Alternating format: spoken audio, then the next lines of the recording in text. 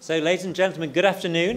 My name is Martin Burton. I'm the director of the UK Cochrane Centre, and I'm delighted to welcome you to Manchester for the Cochrane UK and Ireland Annual Symposium 2014. Now, I've been given a set of instructions by my team, and the first thing I have to do is to tell you about the fire arrangements. So, I need to point out that there's a fire exit here and behind you. Remember, the nearest exit may be behind you as well as in front of you. If there's a sudden drop in cabin pressure, right? Oh, actually, no, hang on, that's a different speech, isn't it? So, if the meeting place that we have is under the arch by the canal in front of the building, if we need to do that. Am I right in saying there's going to be a practice fire bell at some point during the meeting? I think there's going to be a short practice at some point, but not today. Thank you. So, welcome again. It's great to see you all here. Now, there are some people that we particularly want to welcome to this symposium, and one group of people we want to welcome are some students. For the first time this year, we had a competition whereby students of any healthcare discipline in the UK and Ireland were asked to produce a short prezi or video describing either a Cochrane review, a principle of evidence-based practice, or something about the collaboration. And we had a lot of entries, and we're delighted that the winners of those prizes are here today. So just before we start the session proper, I'm going to ask the prize winners to come forward, and Tom Wally from the HTA has kindly agreed to present the prizes. So if these people are here, I'd like to welcome Anwin Cope, who won our first prize, Kyung Min Kim, who won the second prize, Hala Al-Hodiab, who won the third prize and shared that with Jamie Hartman-Boyce. And if the four of you are here, please come forward. We'd love to greet you.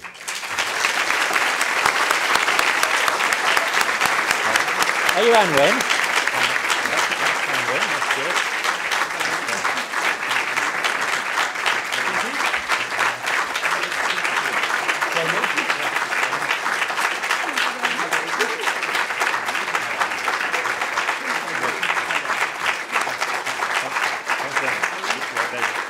So, I'd just also like to say thank you very much to the people that applied for the consumer stipends. We'd like to welcome all the consumers here, but particularly those who won the stipends. And also we would like to welcome those who won travel awards from Students for Best Evidence. It's nice to see you all here. Now, if this was an American television show, there'd be a commercial break and someone would say, now for a word from our sponsor. We have such a... So I'm delighted, just before we get going, I'm delighted to ask Tom Wally, who is our funder, a very important post, just to say a few words to us. Tom, thank you. Thank you very much, Martin, and thank you very much for welcoming me today and asking me to speak briefly. This is an added bonus to the programme, so it's going to be very brief. So, first of all, nice to be at a Cochrane Symposium again. Delighted to be here. I'd like to see so many people here and to see that Cochrane remains buoyant in the UK.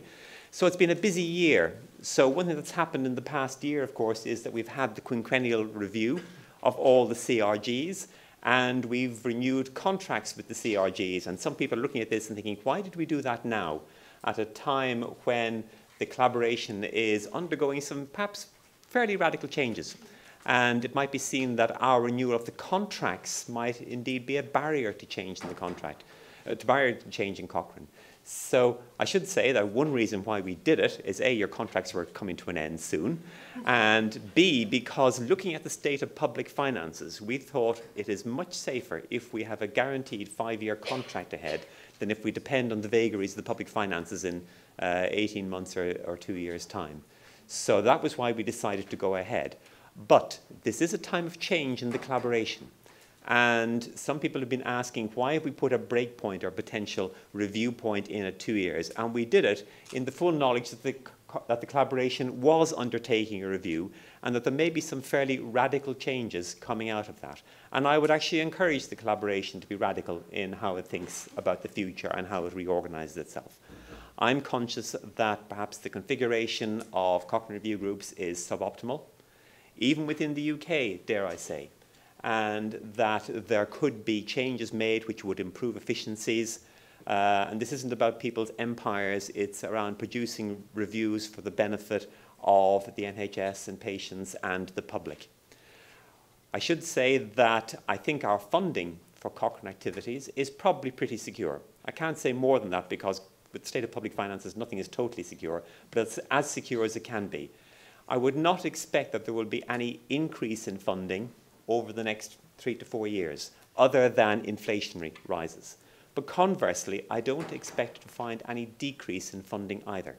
So if I say there's a need to reconfigure some groups and groups to work more closely together, it's not because we're trying to save money. It's because I think we can be more efficient in how we use that funding. So I think part of the consideration underway at the moment, and that will be carried on in Hyderabad and so forth, will address this.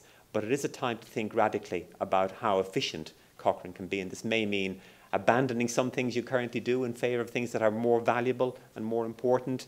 It's not for me or NIHR as a funder to tell you how to do this. We're there to support you in your activities because I'm convinced that you will continue to do a good job for the public. So I think that's about all I wanted to say, Martin. And I'll hand over. I should never stand before a dame. It's always causing me trouble. So I'll leave it to you. Thank you.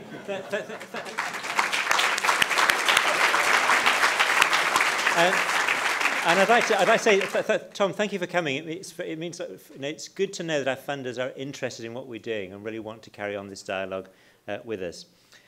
So last year, Professor Dame Sally Davis set us a number of challenges, and one was to make Cochrane reviews useful, usable, and to get them used. So that became a theme for this year's meeting. And we have 7 excellent plenary speakers who I'll introduce you to as we go along today and tomorrow. Now, last year, the meeting, I have to say, in the form of Sally Davis, was opened by an influential, dynamic friend of the collaboration. So I thought, let's do the same again this year. So I saw no reason to change, and Nicky Cullum has been a coordinating editor of the Cochrane Wounds Group for nearly 20 years and is a world leader in nursing research. Now, you know, when a colleague is honoured and recognised for their hard work and achievement, it's always a pleasure. When it's a friend, it's a double pleasure, isn't it? But actually, when it's a member of the family, it's particularly special. And Nicky, you're a faithful member of the Cochrane UK family, and we're very proud of your achievements, and we were delighted with the announcement last year or earlier this year. So it gives me great pleasure to invite Professor Dame Nicky Cullum to speak to us.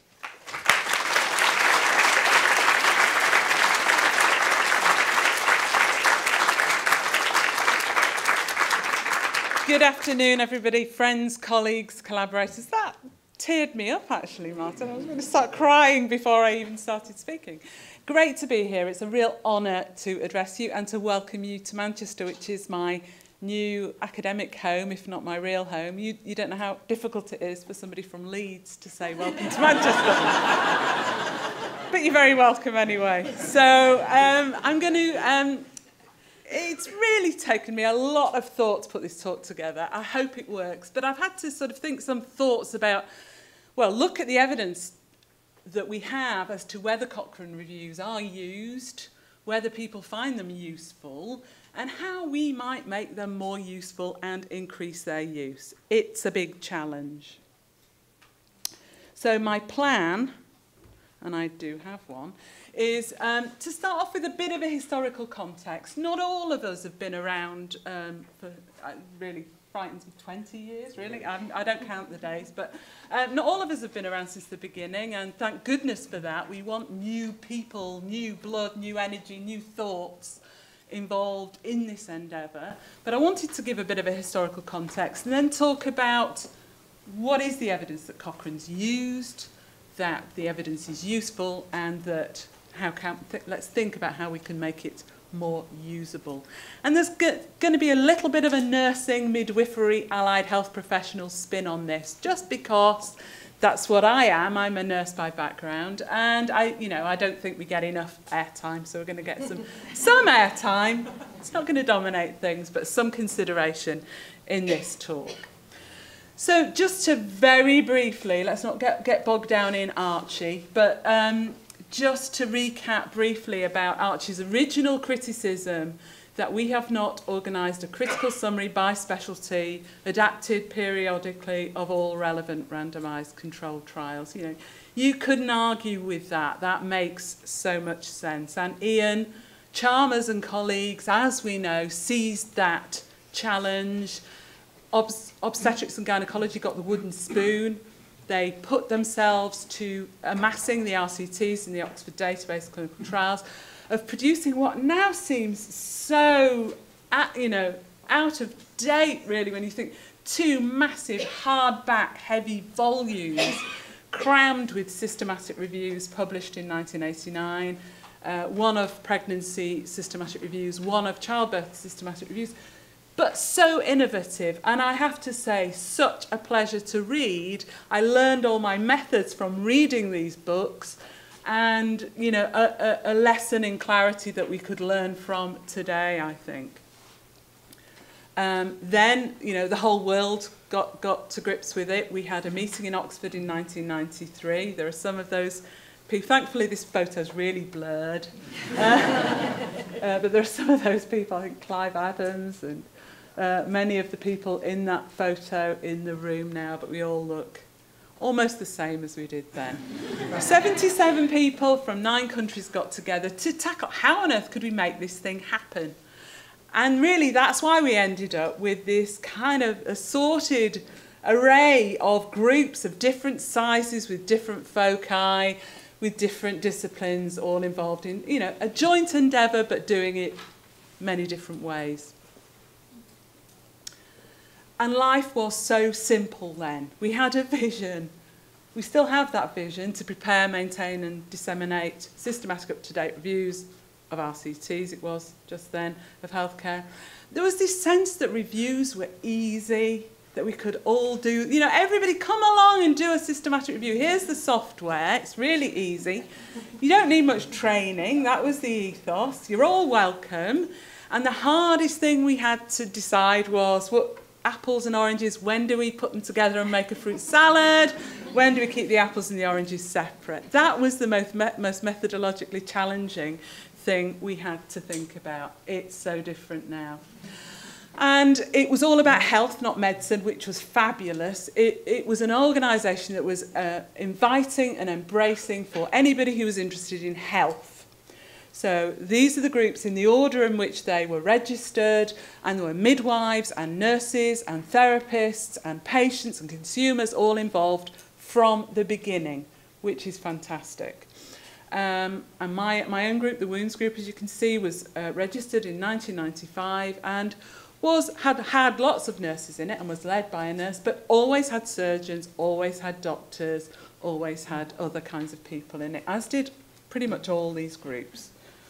But there's a challenge in that, because these different groups and consumers all come with diverse histories, different cultures, different traditions across healthcare, and that makes this kind of collaboration enriching and challenging at the same time. And it was challenging for me as a nurse in an academic, fairly new academic tradition. Many people would still regard nursing as really not an academic tradition, with a very short history of research.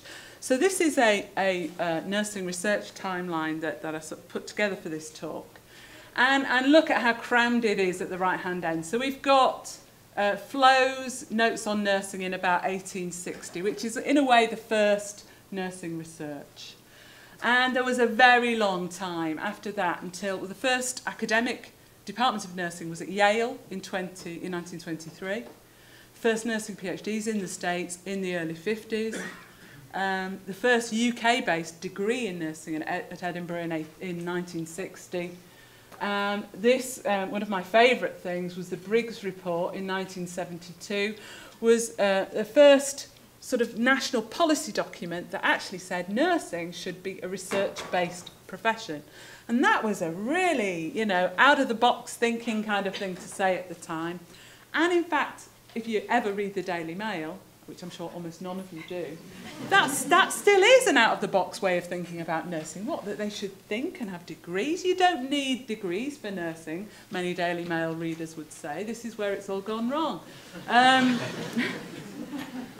the first randomised controlled trial published in a nursing journal was published in the journal Nursing Research in 1972. The first systematic review in 1985 in a nursing journal. We're still struggling 2010, the Clinical Academic Training Pathway, funded by NIHR for nurses, midwives and allied health professionals, was launched. We're still struggling. How on earth do we help non-medical clinicians have a clinical and academic career? So we're in a different place. So this was part of the sort of complexity of the cultures that was occupying me when I tried to get nursing involved in the Cochrane collaboration. A very strong anti-trial culture in nursing. It's still there. So this was published in 2008. I do not think nursing, given its nature, can be researched. Randomised controlled trials are most useful with data that can be manipulated as independent and dependent variables, for example, in agricultural research. Nursing is just not researchable under randomised conditions. That was a view that was very strongly held in the early 90s when I became involved in Cochrane, and Ian charged me with finding all the RCTs that had ever been done in nursing. And it's a view that, you know, people still struggle with in nursing and midwifery, where experimentation is felt to be at odds with caring. So against that backdrop then, that's the bit of the history. I want to sort of keep, well, I might revisit some of those concepts a bit later on, but let's look then at, that was then, this is now, we've come an awful long way. Is the evidence that Cochrane produces used? Well, there's some really encouraging data out there if you look for it. So we've grown hugely, more than 40,000 contributors now, nearly 6,000 reviews, 53 review groups, an impact factor of 5.785. Looking at the download statistics for 2012, this is the top 10 most frequently downloaded reviews in full text in 2012. And you'll see obesity prevention in children, 21,500, preventing falls in old people living in the community, 16,500. It's very difficult to judge download statistics. I think, well, is that good? Could we, you know, should it be more than that? I don't know how to judge it. So I looked at the download statistics for the PLOS journals for similar sorts of subjects. And this is a systematic review published in PLOS 1 a year ago, almost exactly. So it's a year's worth of download statistics, looking at obesity, but in a different way, looking more in an etiological sense at obesity, but still a similar sort of topic, with 4,678 views as of about a week ago. So we compare pretty well to that. Now, obviously, there are no access restrictions on this PLOS journal. Looking at the Falls review, over 16,500 downloads in 2012. I found a Falls review, systematic review and meta-analysis in PLOS 1, published in 2012.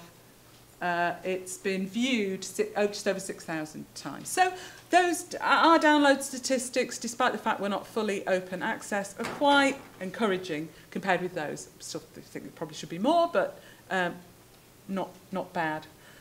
Another way of looking at use that you get obsessed with if you work in academia is impact factors. In other words, how often are our reviews cited in other people's research publications? And these are the impact factors by group for 2012. And I say impact factors, there's a health warning on them. They're not real impact factors, they're widely calculated impact factors around the review group's outputs, because obviously only the Cochrane database as a whole has an impact factor.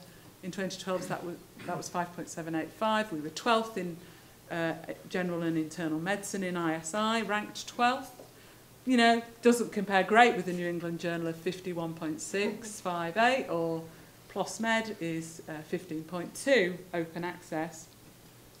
And you'll see there's huge variability in those impact factors.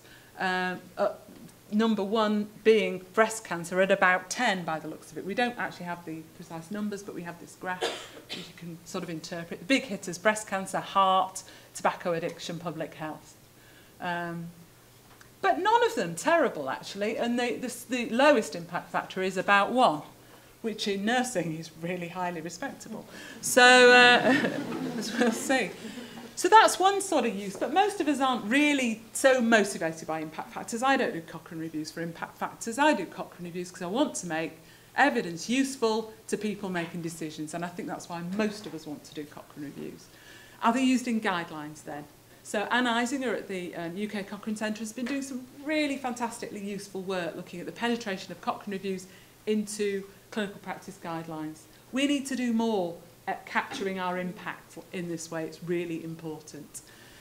She's shown that up to the end of July last year, 1,158 reviews from 47 review groups were in 238 guidelines, including mainly NICE, but also quite a lot of World Health Organization guidelines. 202 reviews from pregnancy and childbirth of group have got into clinical practice guidelines, which is fantastic.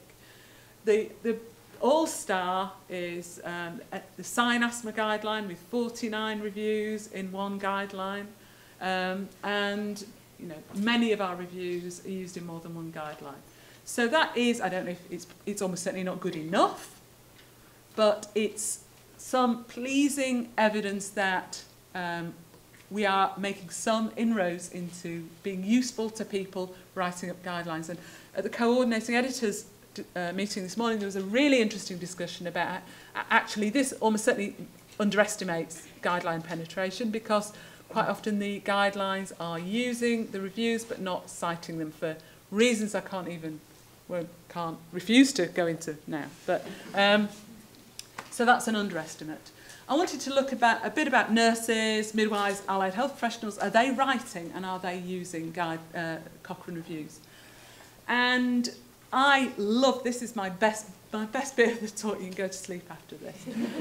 Looking at whether nurses, midwives or allied health professionals are writing Cochrane reviews.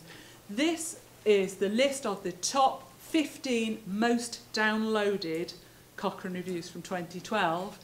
And 9 out of the 15 are authored, co-authored by a nurse, a midwife or an allied health professional, which I think is fantastic. But just as interesting, in a slightly different way, is that, again, the top most downloaded reviews, I sort of questioned, and this is just my interpretation of this, comes with a bit of a health warning. I made a judgment. Is this topic really in the core decision-making domain of nurses, midwives or allied health professionals? And 14, in my view, out of 15 of the most downloaded systematic reviews, Cochrane database, are actually about nurse, midwife or therapy decisions. Now, some of them are very clearly very multidisciplinary decisions, and you may think she's stretching it a bit, but these are about preventing obesity, preventing older people falling, promoting breastfeeding, non-drug interventions for depression, interprofessional collaboration. Let's face it, there aren't many doctors interested in that.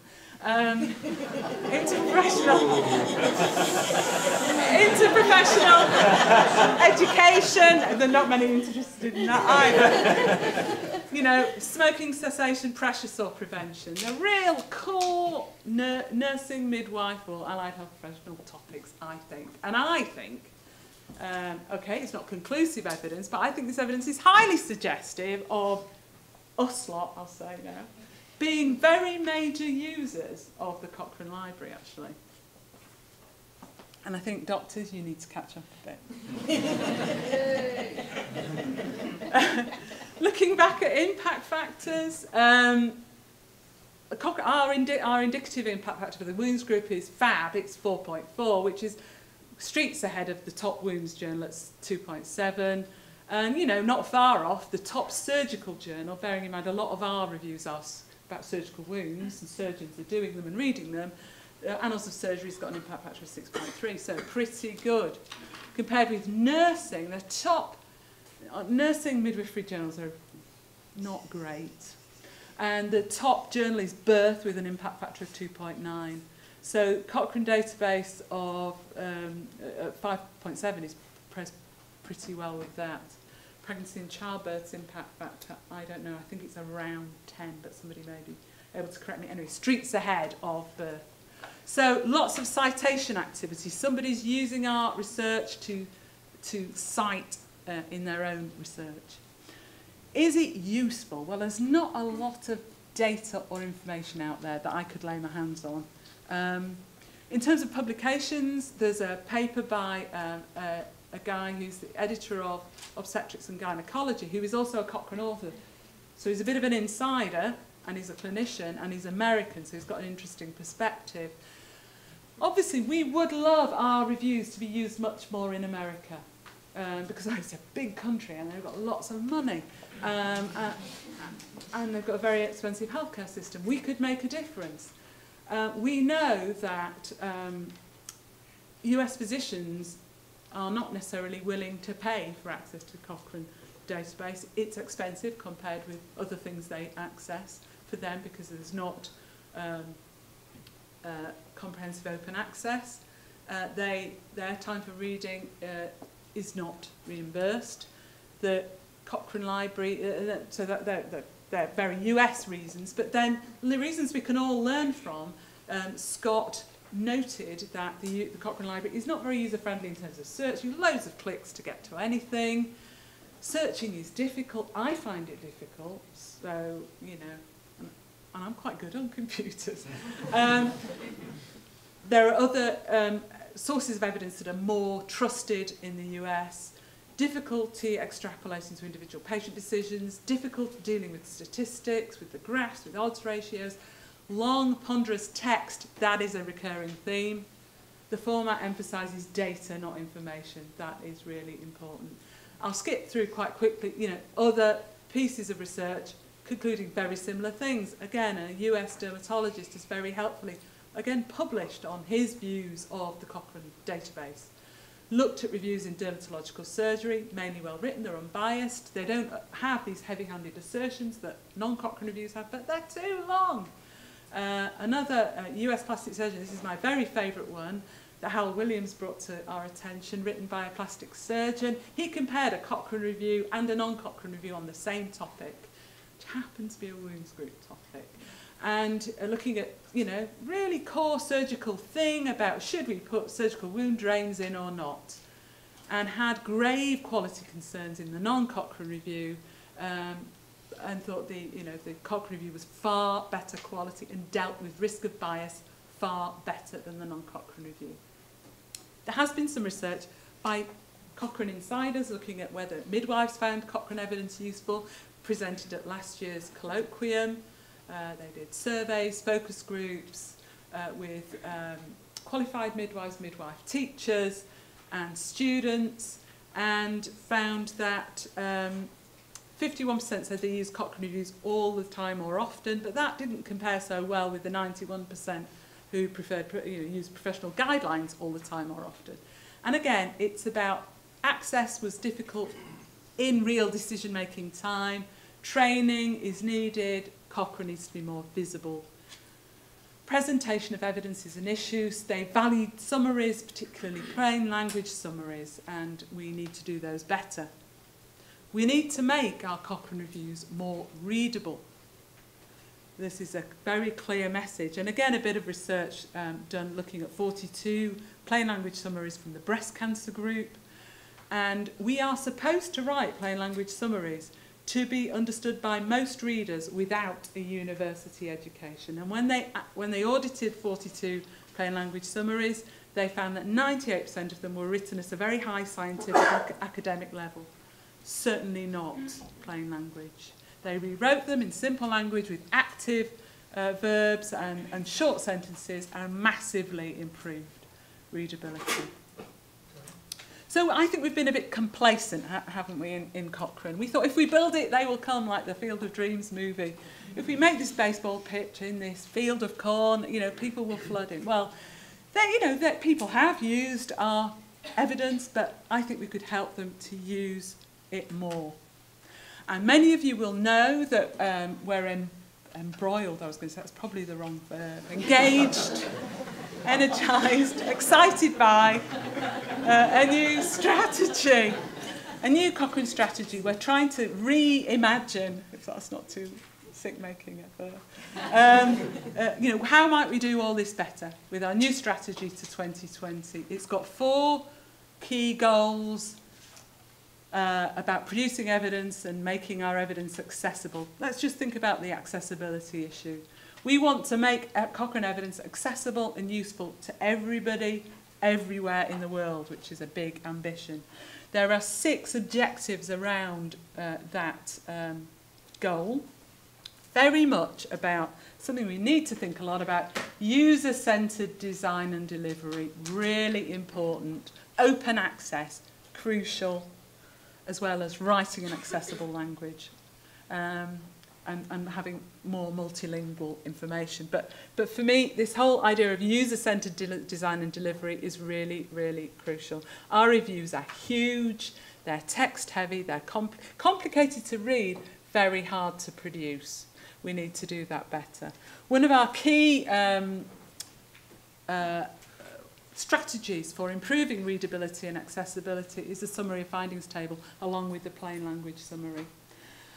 And summary of findings tables are still quite new in Cochrane and really, really challenging, I would say, for authors and for editorial bases to keep tabs on and understand what authors are doing, have done, in compiling these. Despite what people say, I think they require quite a sophisticated level of epidemiological understanding. Even if you let Grade Pro do the chunking of the information, you still need to put in some baseline risks for events at different risk strata. And most reviewers, even if they're doctors, I have to say, don't know what you're on about when you ask them about that.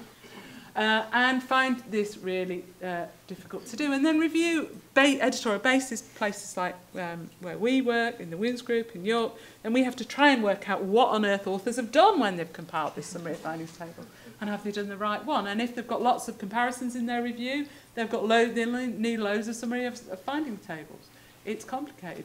The state of play, though, thanks to Javier and Toby for this, is actually really surprisingly good. 21% of all reviews in the CDSR have a summary of findings table.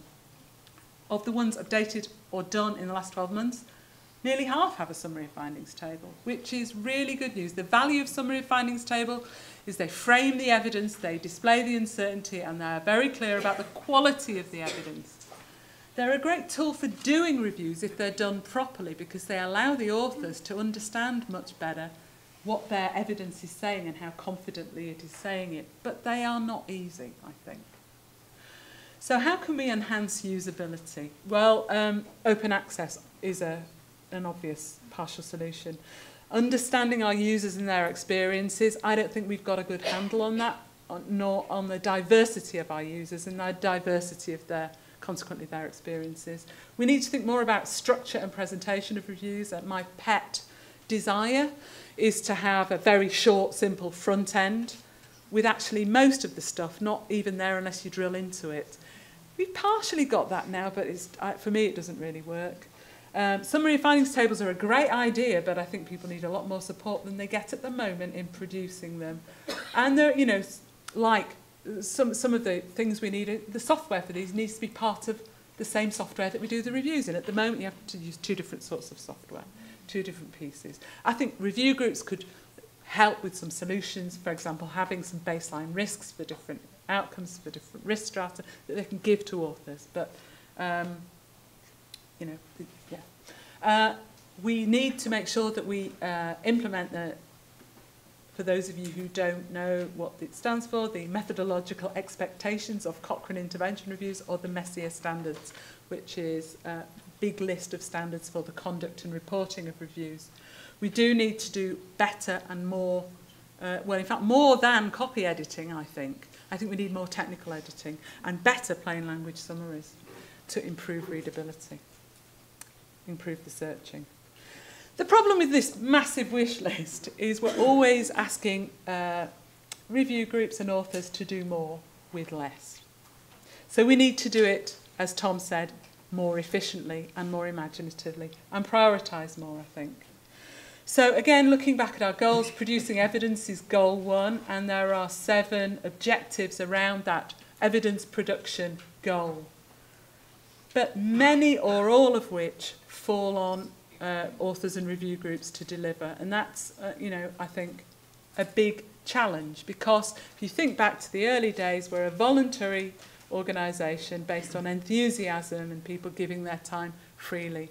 And then we have a small cadre of paid people running after the volunteers with a big stick, basically. So do it quicker, do it better, do it quicker, do it better. And while you're at it, you write better as well. It's really hard. So, in the early days, we wanted to do this simple thing. Now we have 260 standards in Messier to implement at an author and review group level. We need to do these new summary findings tables. We need to prioritise review topics. If we do that better, a lot of the other things will be more straightforward, I think. But we need a mechanism for doing that. We need to do regular updating so the evidence that's there is up to date. We need to prioritise that updating. We also have to, and this is in the strategy, these are the objectives, implement pioneering methods, new methods, diagnostic test accuracy reviews, mixed treatment comparison meta-analysis. These are hard things, and there is a limited body of people able to do them. We need to increase that critical mass urgently, I think. We need to improve the efficiency of what we do, and we are actively all looking at ways in which we can do that. Improve readability and accessibility. Our new task, one of which, well, several of us are sort of railing against a little bit because I'm not sure it's in the right place, every review to have a clear dissemination strategy. So now we've got to be epidemiologists, brilliant journalists and communicators, and expert disseminators as well. Okay. But it's worth it, because we need more investment in review production. I'm not saying we need more investment from NIHR in review production. I'm saying we need to invest more within the collaboration in review production, because, as Mr. Spock told us many years ago, insufficient facts always invite danger. That sounds like a mnemonic for something, but I don't know. I haven't had time to work out what.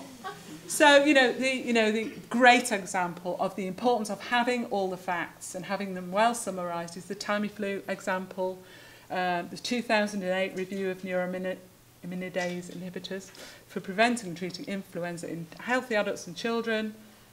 2008 review concluded that Tamiflu is easier to say than oseltamivir. I'm sorry, I prefer generics, but I've got to say Tamiflu because I can't say oseltamivir. Reduced complications from flu, but those reviewers at that time only had partial access to 8 industry-funded trials. After much wrangling, they got all the data, reanalysed and updated this review, only published 2 or 3 weeks ago, concluded does not reduce hospitalisations. The data problems precluded robust conclusions about flu, but does reduce symptoms by half a day or less, by less than a day. Department of Health, using the best available information at that time, let's not beat them up about that, that's all they had, spent £500 million on it. How important it is to have all the evidence well summarised in a timely fashion and kept up to date. What money we could save. So I'm drawing to a conclusion. Is Cochrane evidence used? Yes, we've got some evidence it is, by clinicians and researchers and guideline developers to some extent. Lots of scope for increasing use through means I've already alluded to. Obviously, if we were doing more of the reviews that people needed, but through better prioritisation, we could also increase use. Are they useful? Probably. I guess the biggest usefulness data is the Tamiflu evidence I've just shown you, but the data on how useful people find the evidence is hard to find. There is undoubtedly huge scope for increase.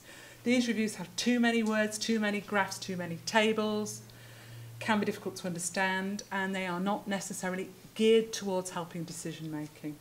We could definitely make these more usable. We need to look at review structure, make sure it's fit for purpose, and I think invest more in the review production process, rather than, being terribly, terribly self-critical and critical of review groups and authors who are doing I think, sterling job with relatively small resource. We need to look at how can we use the resource we've got better, more effectively, and enhance the accuracy and clarity of our messages, do better plain language summaries, give support and thought to how we implement the Messier standards, including, you know, things like getting RevMan, prompts for Messier standards into RevMan, and having open access.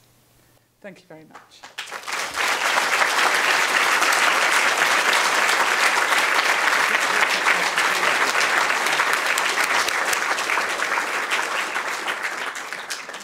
Thanks, Nicky. I promise you that at the end, we're going to get both speakers up to come to the front and we'll have a question and answer session. So our second speaker hardly needs any introduction either. I've actually known Trish. I worked at 36 years. We were medical students together all that time ago. Now, we have a mutual agreement. We're not going to divulge any stories about our youthful indiscretions. That's true, isn't it? Good, excellent. I'm glad about that. So Trish, she's a prolific writer, a very eclectic sort of thinker, and one of the few people I thought I can confidently invite her to come and being challenging and provocative as she wants to be, because I absolutely know that she and we share the same fundamental desire, which is to give patients, to help patients get the very best care and treatment. And so, Trish, be as provocative and challenging as always. Thank you very much. Thanks, Martin. Martin, you get me a chair? Yes, thanks.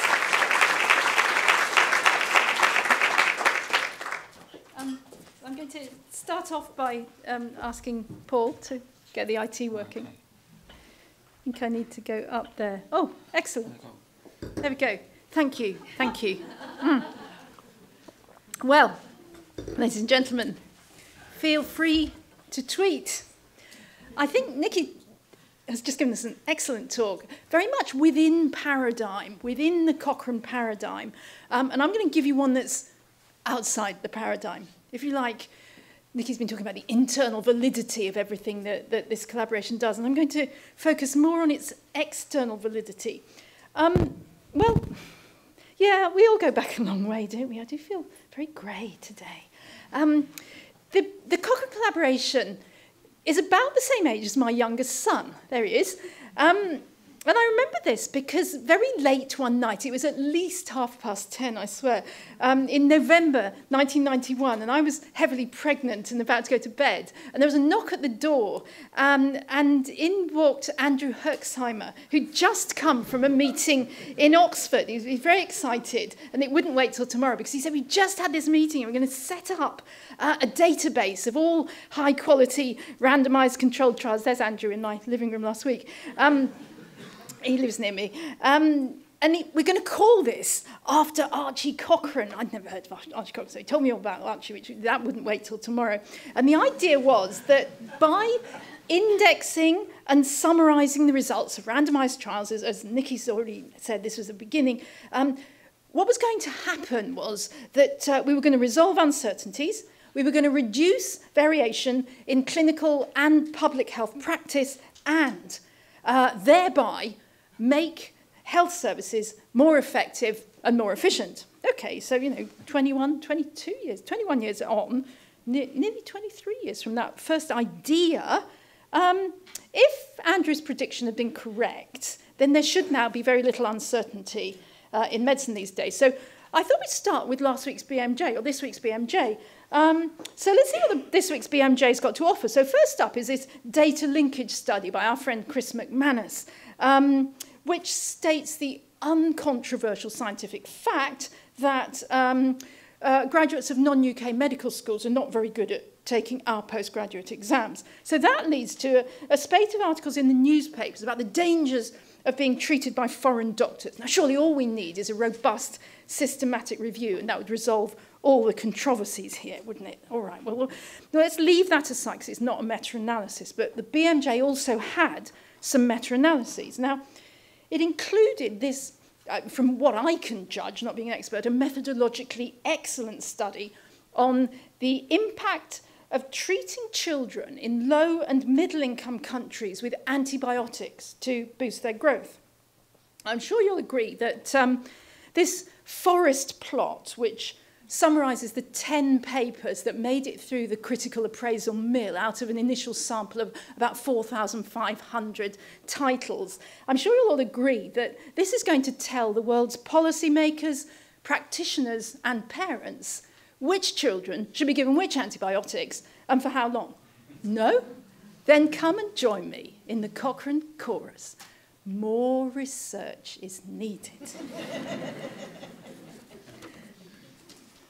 Now, I think it's a great reflection of Martin Burton's moral courage that the whole theme for this year's symposium is Cochrane Review, useful, usable, used. Question mark. Now, I heard Nicky's presentation. I can see that there is a way of lining up the evidence to show that everybody, even half of all nurses, use Cochrane systematic reviews. That probably reflects Nicky's circle of friends. But I would suggest to you, the reason why you chose that title was that despite the efforts of dozens of working groups, 53 working groups was it, and thousands of contributors around the world, and I have contributed to Cochrane Reviews. I've got one that I'm slogging away at the moment. I would suggest to you, and this is the provocative bit, that the methods and outputs of the Cochrane collaboration are as much part of the problem as part of the solution.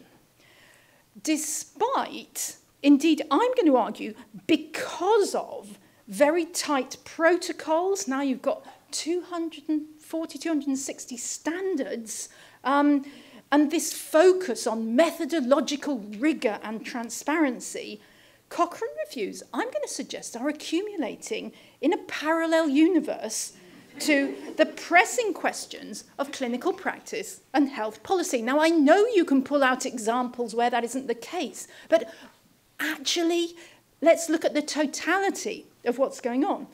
These reviews have a longer gestational period than an elephant. As such, they're out of date the moment they're published. Almost all of them conclude that everything's a bit fuzzy and more research is needed. Their interpretation is contested, sometimes acrimoniously so, and one or two of them have a nasty smell of vested interests around them. Now, on top of all these problems, many Cochrane reviews are so mind-numbingly boring that almost nobody reads them. By boring, I mean they're so dry, they're so data-heavy, and they're so achingly decontextualized that it's hard to apply them to anything real. And I'm talking about the Cochrane reviews that I've written as well. You know, there's something about the genre that where boringness is kind of built into them.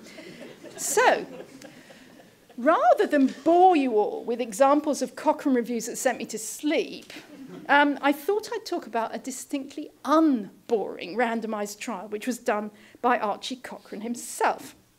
So, as you probably know, Archie Cochrane was a public health physician. He began his clinical career treating his fellow prisoners, prisoners of war, in a place called Salonika in Greece, after being captured by the Germans in the Second World War. And many years later, he published this paper in the BMJ, Sickness in Salonika, my first, worst, and most successful clinical trial.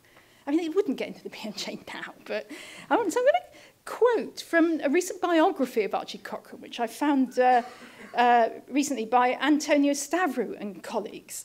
And he said this, he said, what led Cochrane to conduct the trial was the high incidence of ankle edema of unknown origin among the prisoners. Take my glasses off. He hypothesized that the underlying cause was vitamin deficiency, resulting in wet beriberi, as the prisoners were provided with scanty nutrition of 400 to 500 calories a day. And he expressed his concerns to the Germans, who firmly refused to help. He bought yeast and vitamin C supplements from the black market in the camp, and then he randomly selected a sample of 20 prisoners, divided them into two groups of 10. Subjects in the first group received daily portions of yeast, those in the other were given vitamin C. After 4 days, Cochrane confidently observed that the prisoners in the yeast-eating group had improved. The ankle edema had subsided, the subjects felt better. There was no change in the other group. He carefully wrote down the results of this primitive clinical trial and presented them to the Germans, who then agreed to provide the camp prisoners with yeast. So why wasn't this trial boring?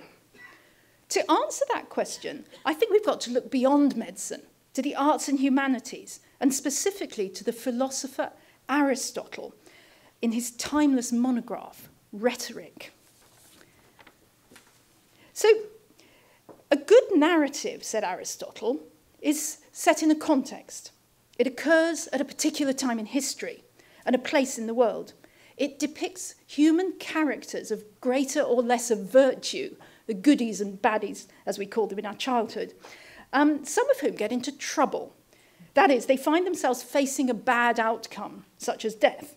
Someone then expends effort and typically takes some risks to try to get the people out of trouble. And the account of how these efforts unfold is known as the plot.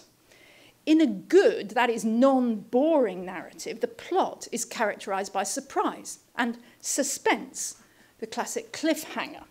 And the ending achieves what literary scholars call moral order. In other words, unless we're talking complex plots like irony or melodrama, the goodies are supposed to win. Okay, let's try this again then. During an evil and prolonged war, the bad Germans captured the honourable British, starved them till they got desperately sick and ignored their pleas for mercy. Fortunately, the prisoners had a hero among them, a respectable doctor who happened to speak fluent German and who, after reasonable attempts at dialogue had failed, broke the rules to obtain some yeast as a potential cure for the sickness. Our hero was a true scientist and ran a controlled experiment which served to persuade even the bad Germans that the supplement should be given. From that point, all were supplemented and got better. Okay, all lived happily ever after. Now,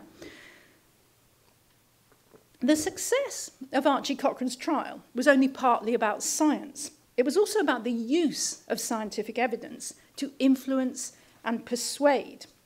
Now, somehow, and we'll never know exactly how, the study's results were fed into a complex ethical negotiation on the rights of prisoners and the duties of captors, as these played out in Salonika in the oppressive summer of 1941. So to return to Aristotle, rhetoric, the art of persuasion, consists of three components. Logos, the facts, the message, the evidence, is one component. The other two are ethos, the credibility of the speaker, and pathos, the speaker's ability to appeal to the audience's emotions and stir their moral imagination. Now, all three aspects of rhetoric were very strikingly evident when the young Dr. Cochrane was negotiating with his captors, which is why it was such an interesting story. Now, it's time to return to the theme of boringness. When Martin first asked me to speak at this symposium, we had a long conversation on the phone about how this very rational approach that's been developed by the Cochrane collaboration and greatly refined over the years was sometimes in danger of missing the wood for the trees. It reminded me of Ursus Verley's brilliant work on tidying up art, in which he illustrates how in our efforts to reduce complexity and sort out messiness and rationalize the thing we're looking at, we fundamentally distort the phenomenon that we're trying to understand. So here's my central message. The machinery of systematic review that's been so carefully and robustly developed by the Cochrane collaboration sometimes serves to strip away all those elements of a scientific study that make a compelling narrative. The founding principle of Cochrane systematic reviews is that the best way to summarize primary evidence is to produce an abstracted, context-free and universally transferable grand mean. Now, I signed up to this principle for many years, but I've subsequently, time and again, found myself struggling with it.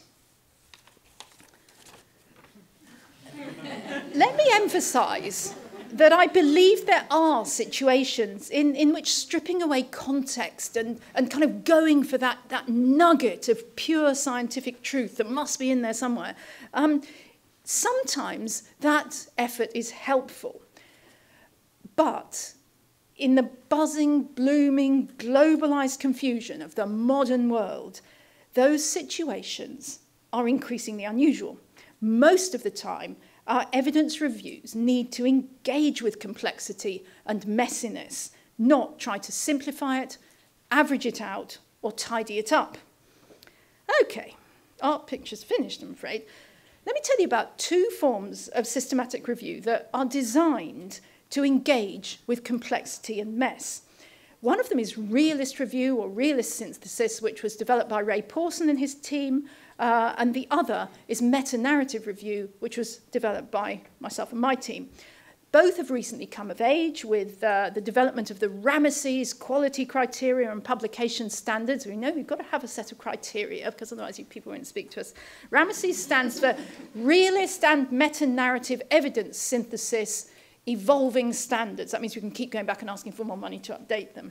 I'll be running a workshop at 1:30 tomorrow on these approaches. Okay, so to illustrate how realist review might add value to conventional systematic review, I'm going to tell you about this paper by Douglas Noble, who was then my PhD student, and he was a public health trainee. He's now much more important, got his PhD. Douglas's day job at the time involved taking steps to reduce the incidence of type 2 diabetes in the East End of London. It's a very deprived part of London, very ethnically diverse. There's a lot of diabetes. So he got sent off to look for a risk score that he could use on GP computer systems and get the GPs to run this score and then pick out the people who are at high risk of diabetes and then offer them interventions to stop them getting it. So that was his job. So he came along to me. And we found there was no systematic review. So he went off to do a systematic review. But he needed one that was acceptable and feasible and workable in the context of GPs in the East End of London. And he went off and he found lots and lots of papers, he did a very systematic search, all that kind of thing, and found that almost all, in fact, I would say every single author of 94 papers looking at which had developed and validated 140 risk scores, every single one of those authors had one primary goal, which was to increase the area under the ROC curve. Okay, so that was what they were doing. Here's the first of about 10 pages of tabulated results, and one of those columns will give you the area under the ROC curve. Boring? It certainly was.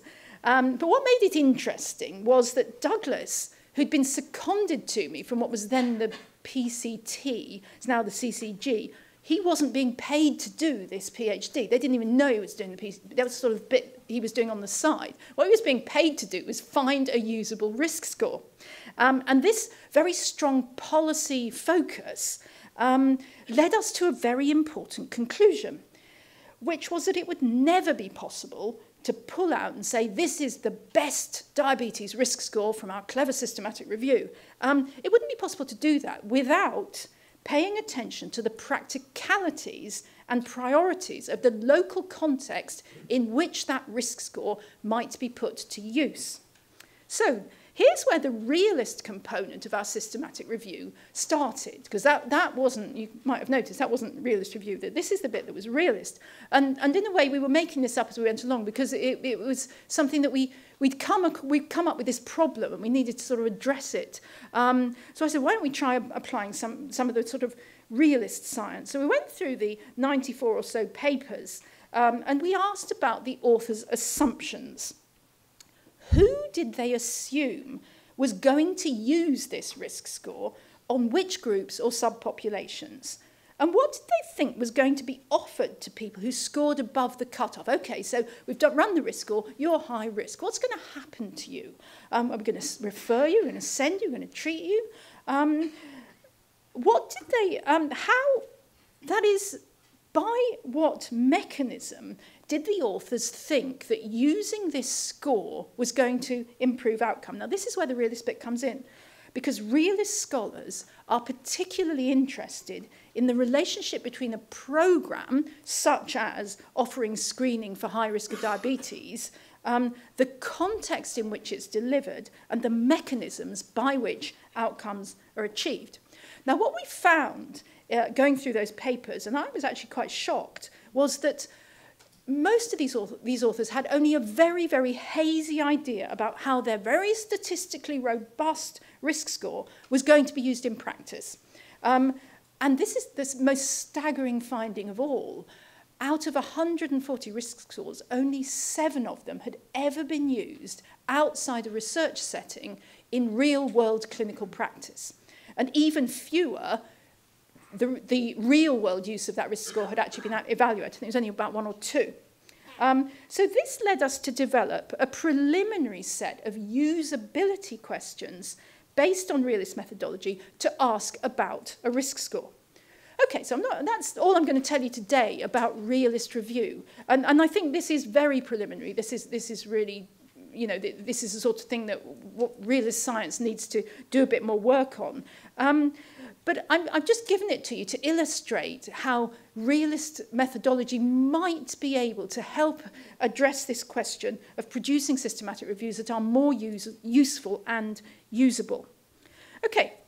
I'm going to give you a similar, very quick skim through meta-narrative review, which was born about 10 years ago, inspired by another kitchen table discussion with Andrew Herxheimer, who you already know, lives near me and comes around late at night and has discussions about Cochrane reviews and how to improve them.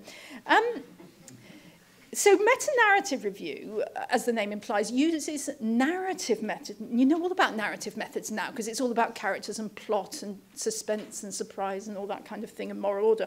It uses narrative methods to surface and explore the context in which primary studies have been done, how the results of earlier studies influence the design of later studies. So it's got a historical unfolding over time element, and how one set of ideas about the world was dialectically replaced by another. So in some, meta-narrative review seeks to produce a meaningful story of the unfolding of the scientific endeavour over time. So the first meta-narrative review was my team's systematic review of the diffusion of innovation literature, which was published in Millbank Quarterly in 2004. We found that different research teams in different disciplines had researched the topic in different ways. And sometimes they'd come up with the same findings, and sometimes they'd come up with diametrically opposite findings. So we then had to think, now, why did this team doing it this way at that time come up with this finding, but that team doing it there with that approach came up with a different finding? And what we then did was we got a very complex sort of model set of ideas. We presented it to a critical audience who came back and said, well, you don't know what you're doing, don't like the way you've done that. And there was a lot of sort of peer review going on. We called it the fishbowl. As a result of all that deliberation, we built a multi-level model of how innovations arise and how they spread, both within and between organisations. Now, importantly, our review had been commissioned to address an urgent question that had been posed by the Department of Health in about 2002, 2003. Why do so many good ideas that arise in the NHS fail to spread? So, this is the picture we came up with. I think perhaps partly because of the pressure to produce an answer to what was seen as a very urgent policy question. It was all about innovation and modernisation. Do you remember the early 2000s? Our review took us down a lot of routes that we had not planned to explore. It was absolutely impossible to write a protocol and just stick to it all the way through. So, for example, after we literally threw in the bin this very strict search protocol that was going to uncover all the papers on innovation and their diffusion, we chucked that in a bin and we started exploring a little bit more organically, shall we say, and very widely. We uncovered a very rich empirical literature from business and management studies about on the topic which is now known as networked innovation. Now, we didn't discover this, it had been in the literature, but actually it wasn't something that was being talked about within the health services research community at all. And it hadn't, you know, we thought, oh, I mean, this is a real seam that we've got to mine. So this was all about the importance of inter-organisational networks, both formal and informal, in the spread of ideas. Now, this section of our review in particular was picked up almost immediately by policymakers. And then, you know, they summoned us and we presented. I'm going to see Liam Donaldson, who was then Chief Medical Officer, and this was the bit he was most interested in. This networked innovation explained the success of things like the quality improvement collaboratives, and it also informed the original tenders for things like the academic health sciences networks and the clerks in the UK. So this diffusion of innovations review breaks every rule in the Cochrane Handbook, without a doubt, every single one of them. If it doesn't break them, it just ignores them. But it's by far the most widely cited paper that I've ever published. It's been cited well over 2,000 times. It's the most widely cited paper that's ever been published in Millbank Quarterly. You know, it really took off, and it's had huge impact on policy. So, it's fantastic to be able to come back 10 years later and say, I broke all the rules. But it's kind of a good story. So, meta-narrative review has got some conceptual similarities with meta-triangulation review, which was another a comparable theory-driven review method, which was developed by Marianne Lewis independently of what I was doing, and I didn't know about it at the time, but we've since been in touch. Both of the approaches reject the need for a detailed protocol at the outset of the review. In fact, they said you simply can't have one until you've seen what comes back.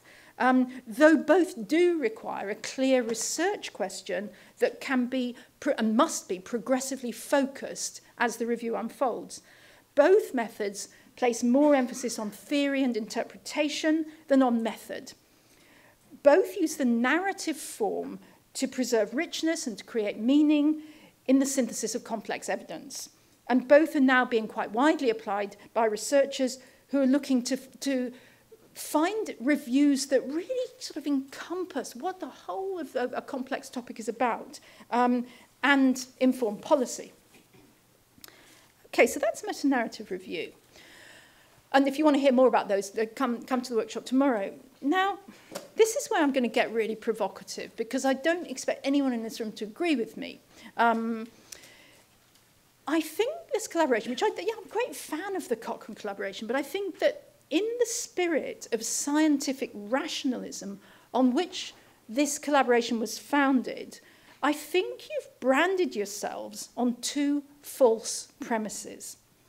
The first is that logos, the evidence, can be equated with legitimate scientific inquiry, but ethos and pathos are sort of nasty, grubby contaminants. And what you've got to do is get rid of those, kind of purge them out to get the pure bit of logos. Actually, logos, ethos, and pathos were all recognized by the ancient Greek philosophers as legitimate forms of scholarship. So that's my first false premise. I'm sure you'll want to respond to this. Andrew van der Ven has argued that in the messy worlds of management and policy making, factual knowledge can rarely, if ever, be cleanly separated from the social meaning or the moral ends, honourable or dishonourable, towards which stakeholders seek to apply that knowledge. So, to paraphrase the epitaph on Karl Marx's tombstone, why not bring Marx in, scientists who hide away in their ivory towers, pursuing the holy grail of the perfect forest plot or the maximum area under the rock curve, are missing the essence of true scholarship, which is, Marx argued, to change the world.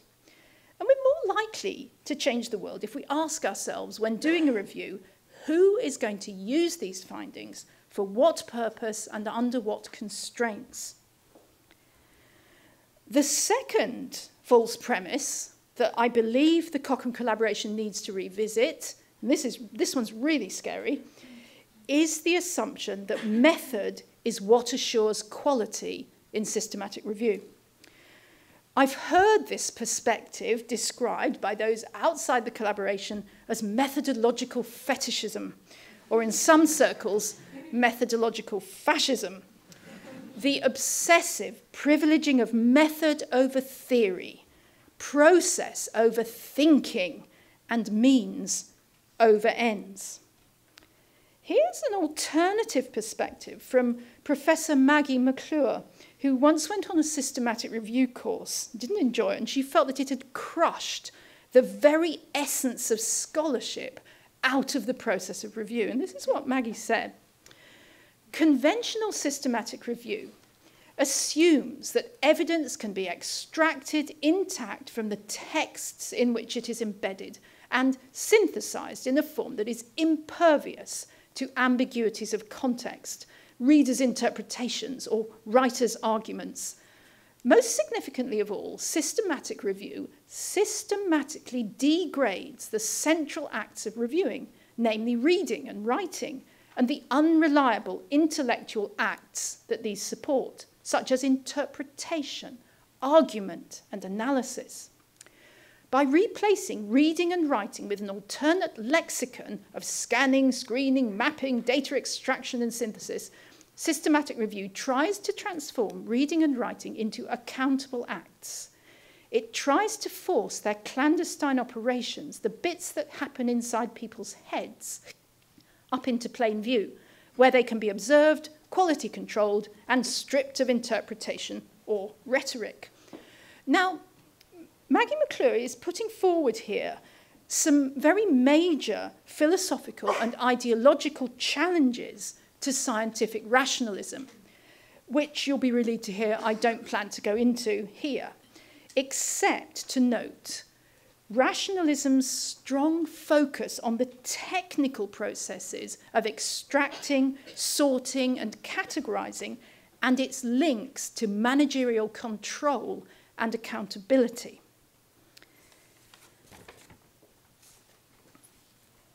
So those of you who feel that your Cochrane Review Group has become too bureaucratic and controlling will find solace in the critiques of scientific rationalism by people like Paul Feyerabend, or somewhat less radically, Michael Laughlin. An overemphasis on methodological verification of scientific truth, Laughlin argues, means that all features of experience not revealed by those methods are deemed subjective in a way that suggests they're either not real or they lie beyond the scope of meaningful rational inquiry. This devalues capacities that are in fact essential components of good reasoning and virtuous practice. Now, before you dismiss these critiques of scientific rationalism entirely, think how often in the last 21 years a Cochrane review and meta-analysis has paradoxically increased the uncertainty and ambiguity around a clinical or policy question, rather than, as we all sort of hoped and expected, reducing these. Or how, as Ben Goldacre and Peter Goetsche have described, the pharmaceutical industry, driven by corporate ends, so often manages to position itself inside rather than outside the evidence-based medicine tent. Let me conclude by reminding you of how in 1938, 10 years before the NHS was set up, the young Archie Cochrane marched on Whitehall holding a placard stating, "All effective treatments must be free." Archie's dream of a register of randomized controlled trials was not built on a vision of dispassionate scientific endeavor unadulterated by ideology or politics. It was built on a vision of science mobilized in the service of social justice by people who cared passionately about a fair society. It was focused not on method, but on purpose, not on means, but on ends.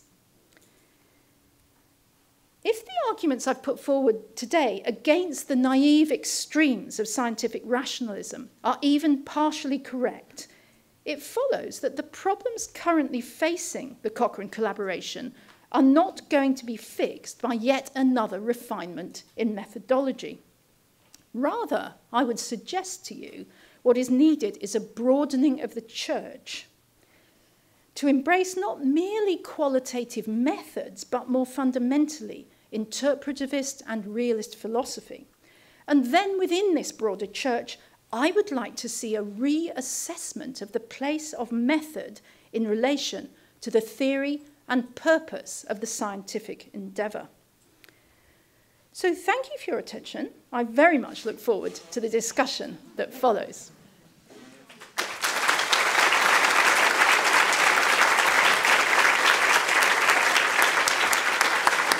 Would you like to have a seat over here? Nicky, would you like to come and join Trish? Now, do we have some roving microphones here? Yes, we do.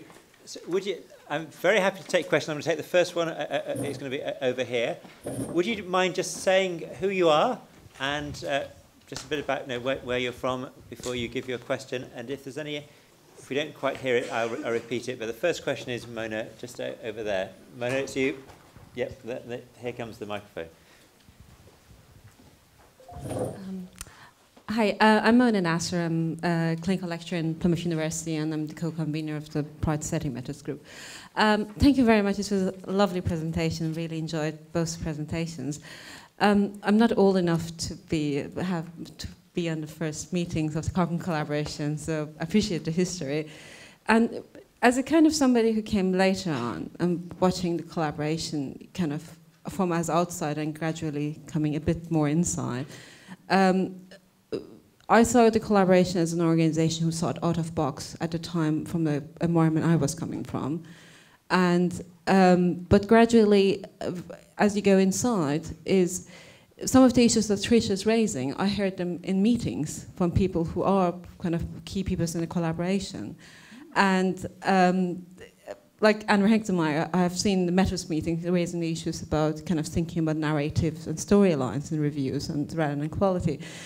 But somehow this kind of ideas doesn't become a central policy, a central discussion in collaborations. I'm wondering whether we have lost this broadness of thinking and accepting out-of-box ideas, and how we can achieve a culture change to think broader or be more receptive when we have out-of-context question raised in our own insider meetings, to be able to take them on board. Okay, so the question is, how can we achieve the culture change? Shall we have a view from inside and perhaps outside the collaboration? Nicky, do you want to, how do we achieve that culture change? Well, I think, I mean, Trish, as always, is really, really thought-provoking. And I think it's very difficult for a big collaboration as diverse as we are to have a... Where does our thinking happen? Where's our group think? We don't really have a forum. You know, my initial response is not so much to your question as to Trish's talk, because she kind of makes you go, oh, and I'm thinking, well, I think there are, first of all, Cochrane isn't about doing everything. And I think the danger is the more we try to do everything brilliantly, the more we end up doing nothing useful or well. And I think, a lot of what Trish says absolutely resonates with me, but some of it I say for my non-Cochrane world, because my Cochrane world isn't everything. And I think there are aspects of healthcare that where we do need, you know, where actually context isn't that important, where interventions are quite simple, are not complex, and the answers that we will get using the approaches we use will suffice. There are aspects of healthcare that Tricia really brilliantly exemplified for us where this approach is stupid. But I am slightly nervous of thinking that Cochrane needs to do all of it, because at the moment we're struggling even to do the simple stuff.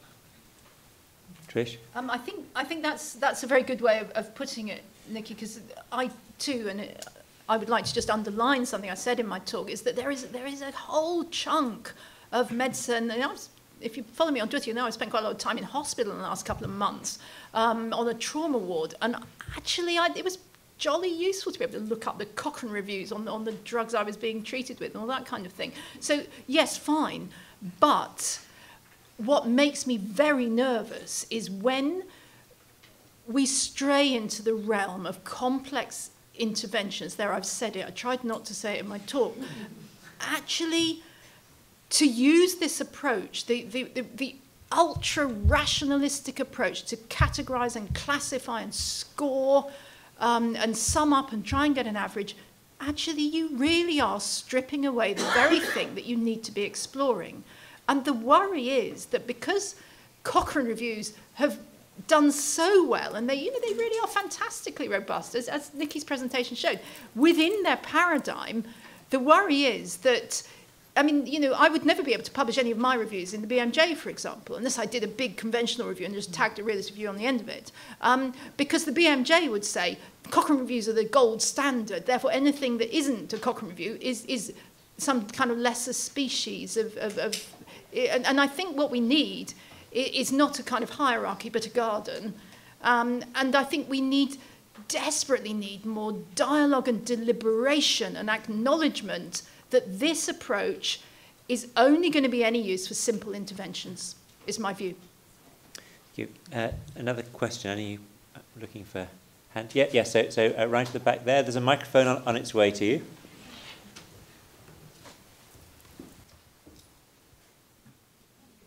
Both of you for wonderful talks. I'd like to just go back to Nicky to ask, it's a bit of a nitpicking point, I'm sorry, but at one point you put up usable, and you put, you know, who the reviews were going to be used by. You included, I think it was researchers and clinicians. You didn't actually say patients.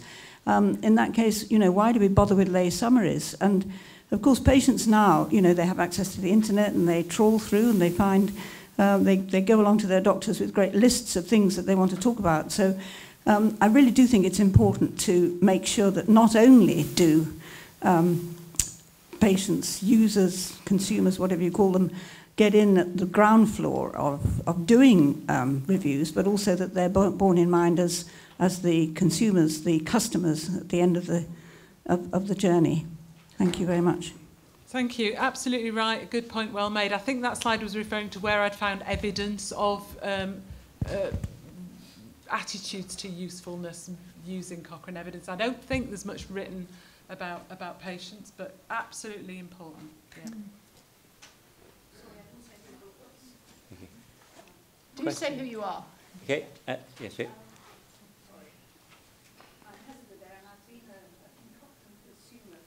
Many years, first in breast cancer and recently in stroke, and I now live in Edinburgh. So the next speaker is Rupert here, just in the middle. Sam, thank you.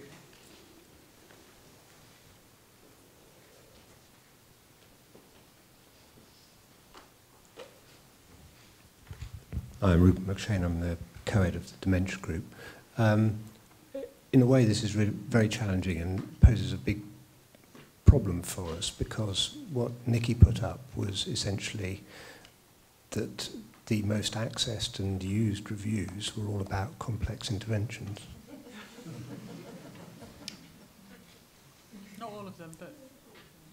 But you were making the point that, in a sense, the direction of travel for the use of the collaborations literature has been towards the professions allied to medicine rather than medicine. So, and it is moving towards those care professions, if you like, rather than the simple interventional reviews. And I wonder whether, in fact, that rather than that there's an element in this which is in fact about medics abandoning the use of Cochrane reviews, just to be very challenging about it. You know, if it is the case that most of our users, that more and more of our users are in fact professions allied to medicine, that could have two explanations. Yeah. We don't know. We don't have the information. I mean, what we do know, we don't really know who those professionals are. What we do know is that there's clearly a massive hunger for information about many complex interventions. So, I mean, yeah, it wasn't all, but a lot of it was. Barney. Barney Reeves, non-randomised studies methods group and University of Bristol. I really liked something that Mark Pettigrew once said to me, and I haven't seen it widely disseminated, which, to paraphrase it, I think, is we shouldn't be talking about complex interventions, only complex questions. I think you can ask very simple questions about complex interventions, and I've speculated with other Cochrane colleagues over some years about whether the famous stroke unit review that very much influenced me 15 years ago when it first came out, when I was just getting into reviews, could be done now, because the terror of a systematic review author pooling all those enormously disparate stroke units would mean we'd never have enough power to get the overall answer. I mean, I guess the point is that I think we worry about context when we have a negative answer about a complex intervention. If we have a positive answer about a complex intervention, then that spurs us on to try and identify better, perhaps, what's causing that positive effect. I'd certainly defend doing that review today. Thank you. Any other comments or questions? Yes, thank you. Over here, on the far left-hand side.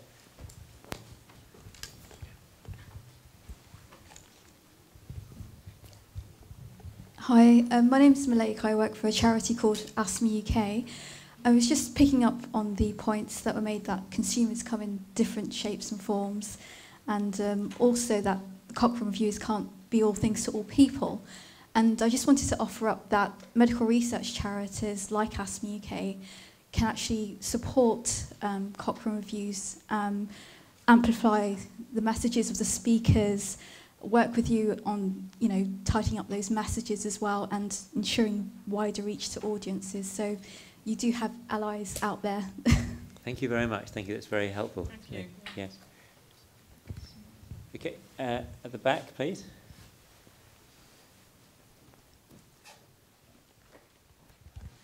Ian Roberts, Cochrane Injuries Group.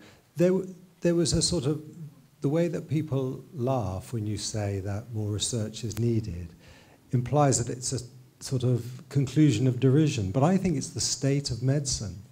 It's actually the right answer, because most of the things we do to patients have never been shown to improve outcomes. And that's just the reality. And actually, you would expect for clinicians to say they're boring. You would expect people not to like them because they're profoundly challenging. They are challenging to a sort of professional hegemony of practice. That's actually based on sand. It's not based on anything firm at all. So all of these criticisms, more research is needed, that's the right answer. Most things, you're a trauma patient. Most of the things that happen to you would never have been shown to improve outcome. Michael Schumacher injured his brain. He was cooled. He was put in a coma. He had stuff taken out of his head. It's all not based on any scientific evidence. Yeah. It's just what they thought might work. So it's the state of medicine. It's not a problem with the Cochrane collaboration. Yeah, I accept that up to a point. One of the things that I think one of the most useful things we did with the Diffusion of Innovations Review, because we wanted to produce a story, a really rich picture of what exactly is this whole area of literature in diffusion of innovation. And one of the things we did was we had a list of areas where no more research was going to help us. So we instead of saying, well, more research is needed, we did say more research is needed in this, this, and this, but we also said, for example, there have been thousands and thousands of studies of the attributes of innovations, and you will have heard relative advantage, trialability, those kind of 6 attributes of it. And they would go and get an innovation. It might be a guideline, it might be a piece of technology, and they'd describe the attributes of it, and they'd go and test attributes. And we said, no more attribution studies, because it's not helping. And we demonstrated why that wasn't helping. We said what we need is studies that are multi-level, multi-method, that actually engage with the complexities of these innovations in actual use. And so what we did was, sure, in a way we didn't say more research is needed, we said different research is needed, and here is where millions and millions of research pounds, dollars and yen are getting put into research that isn't going to help us. So I think just saying more research is needed is lazy. And I think it's because explanation and theory is downgraded way below method in this collaboration that the only thing you can conclude is, well, we just want more of it, we want bigger studies. I actually think if you increase the value and the priority of theory and explanation, you would then be able to say different research is needed. And then you'd be able to spend your research money a bit more efficiently. Okay. Well, we started off with a talk about money from Tom. We've got to the end. It's 6 o'clock. I'm very keen that we keep to time. Can I just ask you again to thank our two speakers?